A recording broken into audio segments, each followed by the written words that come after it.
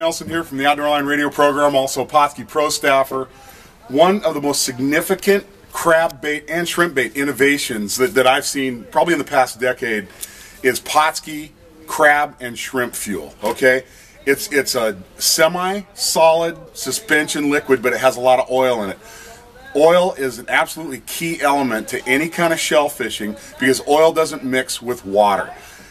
Because it doesn't mix with water, it's a very dependable scent dispersion system, and that's what we're going to do right now. But we have to give it some grip. We have to give it something to absorb into. So what we got here is last year's bait. Not going to lie. Okay, we all got some of this in our freezer. Maybe we overbuy some bait. Okay, so what we're going to do is we're going to take this stuff out, and you know what bad bait looks like. It's got salt crystals. There's some discoloration. It just gets this freezer funk.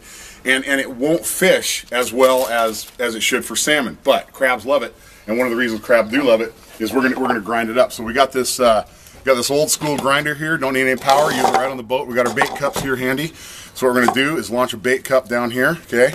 And we're gonna turn on the old Nelly powered grinder here and turn this old bait into some useful crab stuff here. And just grind it up. Just have to break it up. Doesn't have to be pretty, okay? Drop it right in the bait cup. So what we're doing is then we're making all these fines here. Now what we're opening up the herring and giving the shrimp fuel something that it can grab onto. See, now we've opened up that herring, and now that shrimp and crab fuel will absorb right into it. Okay, so once we got, like, say, half a dozen of these old herring kind of busted up a bit, right, ground up, all right, so we're going to go ahead and get them in a bait cup, all right. Then we add the Pautzke crab and shrimp fuel, and watch what this does to this old bait. You're actually looking at a total absorption in that herring. Okay, so not only does it slow the release of the crab and shrimp fuel, okay, but it also, by opening up these herring, you're getting the herring oil in there as well. We're going to put a cap on this, put it in a pot, and it's going to fish incredibly. So we're going to go ahead and finish this stuff up. We're going to deploy some crab gear, and we're going to see just how this stuff works on a short soak here in Puget Sound. Gotta love the solid pots. This has its own bait tunnel right in the middle of it. We're going to take a couple salmon heads. This is our hanging bait that will keep crabs in there because there's something to eat. Okay, so then we already showed you earlier the mixture of the Pautzke crab and shrimp fuel, okay, with the ground up herring. That's our broadcast bait. We set that on top. Drop this here. We ready to go, Captain Dwayne? Yep. Okay. So just keep rattling forward. Here we go. Pot one. Fun in the sun. It's been about 5 hour soak, and Nelly is getting ready to pull the crab traps, and we're going to see if this crab and shrimp fuel works. So you guys will get to see as quick as we do. We're getting set up here. This has been 5 hours. 5 hours. Has it? Around there. Okay. Close to it, at least. All right. Think there's going to be crabs in this one? I have a feeling. If we get to it. Keep coming. Turn left, turn left, turn left. Turn left hard. Get a little gas. There you go. Keep turning left. There you go. Keep turning left. There you go. You got her. Nice. Neutral.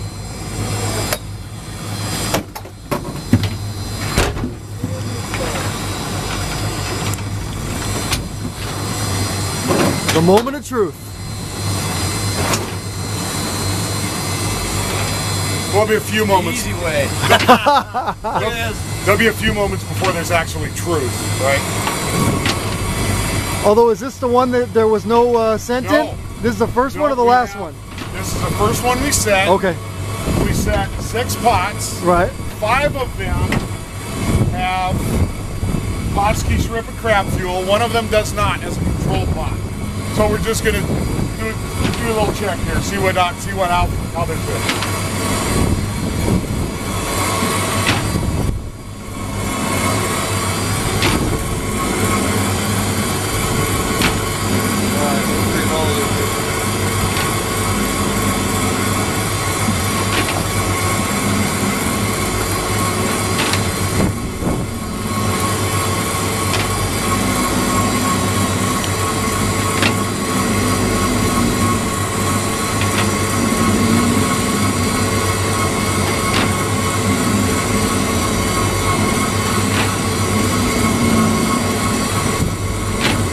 tired? It's getting closer. This pothole is no business.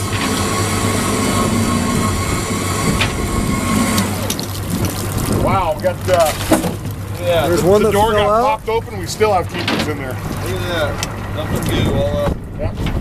So there's Nice. So the door, somehow the door got popped open, but there's still, you know, a very nice keeper. That's he's 7 inches across the back. Okay, decent keeper. Maybe another keeper in there. And you can see that this is the one we put down there. Yeah. Because there's the crab and shrimp. Well, yeah, and the interesting with thing, the herring. the interesting thing to me is they stayed in the pot, even though it came up, and this door Should have been latched. Yeah. It should not have unlatched. Yep. So even though there was, you know, a really short soak. Okay, so here's what you saw the bait as it went in. Okay. Here's what the bait looks like after the soak. You still see it, right? So now, if you bring the camera over here, since we're done crabbing for the day, we're just going to go ahead and rinse this out. And now look how strong that still is after a 4 or 5 hour soak. So you know when you have that left in your pot, you got a pot that the door was left open on, and still you have 1, 2, 3, 4, 5, 6, 7, 8, 9 crabs. You know, that is that's pretty effective bait. We'll take it. Pretty effective bait. That's a keeper. 2 keepers. Nice. All these on a short soak, man. 'Cause, I mean, typically you leave your gear overnight or through a tide change, right? Yeah. Typically. All right. Right, step on your foot. Yeah, a couple times. Right. I'm used to it now. Okay, so the cool thing about these pots are they save you some space on deck. And now we can, because 4 pots fit in the same footprint as one. So this guy, oh, dude, nice crab. So he's in there. This guy, yeah, you know what? We'll let him go. Okay. And other 2 Schmally von Schmallersons. There we go. One more. One more. See him? He's hiding. Oh yeah, thank you very much. I'll let him move. Baby, that'd be good. And here's what's left, just the Pautzke stuff washed nicely and still work. Still with the Pautzke crab and shrimp fuel. Getting close.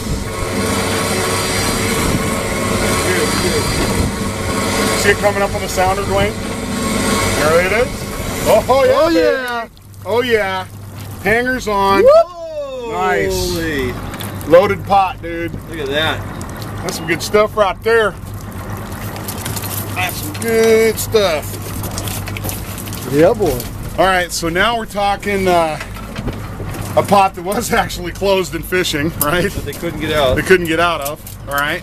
And yes, folks, there is the crab and shrimp fuel. Here's the crab and Still shrimp in fuel, there. still in here. And let's look at this. Okay, now it washed out a little bit more, but now we'll still see that, you know, it was still very, very effective. Okay. This is a dandy for these waters. Almost, you know, I mean, that's 7 inches across the back. This one, also no question keeper, right? Okay. Test him for firmness when the shell's that bright. He's just fine. He's a keeper. Okay. This one is a little bit shy. He can go back. This one is no question a keeper. So what do we get?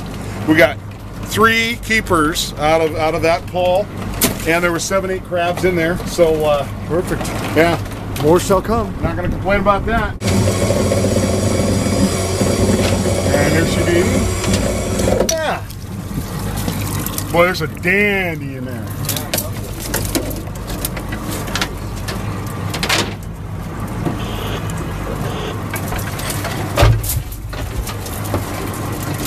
The size of him, it's the biggest crab we got yet.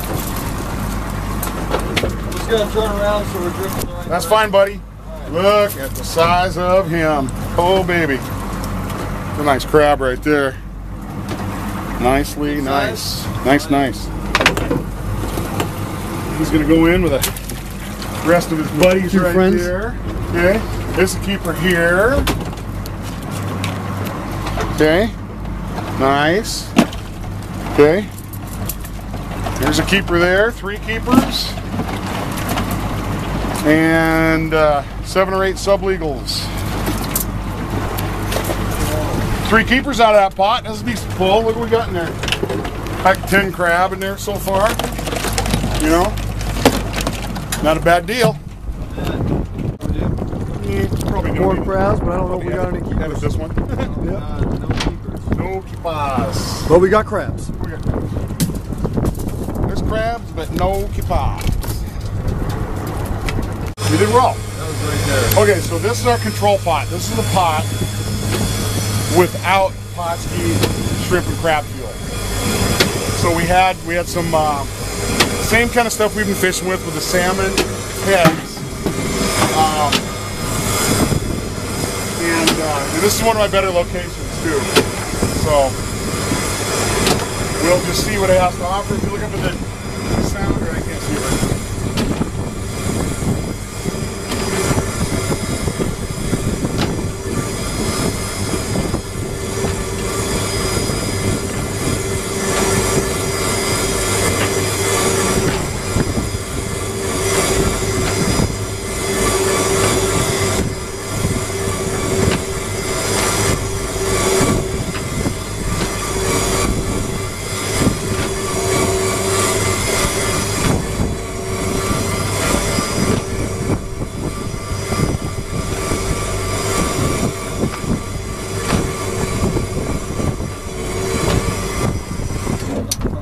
One crab. One crab. It is a keeper. It looks, but it is one crab. But that really speaks to the effectiveness that I've experienced this year, not only in the shrimp fisheries, but in the crab fisheries. Okay, it's a keeper, and I'm glad it's a keeper. But if you look at all the life that was in those other pots, we had males, we had females, we had legals, we had sublegals. This is one of my better locations. All right. So I'm surprised that, I mean, this stark of an example, and it really speaks to the effectiveness of Pautzke shrimp and crab fuel. So it's a keeper, but he's all by himself. The other thing you got to consider is the amount of crabbing that's already taken place here. Yeah, this area opened up. This is right out of the Port of Everett. If you look around here, there's 1, 2, 3, 4, 5, 6, 7 boats on this area. And look at the pots over here, Chris. Probably the Everett Harbor is one of the most heavily crabbed areas of Puget Sound, which is why it's a great stage to have an experiment like this that shows you one of the most heavily fished areas of Puget Sound mid-season. Okay, we didn't have to fish tremendous depths. What we had was really, really good bait in 5 of the 6 pots. So I mean, that says it all right there to me. 6, 7, 8, 9, 10. So 2 limits. 2 limits of crab, and it's pretty short soak, 4 or 5 hour soak. Yeah, that's decent. That's decent crabbing. We'll take it. Yeah, we'll take it.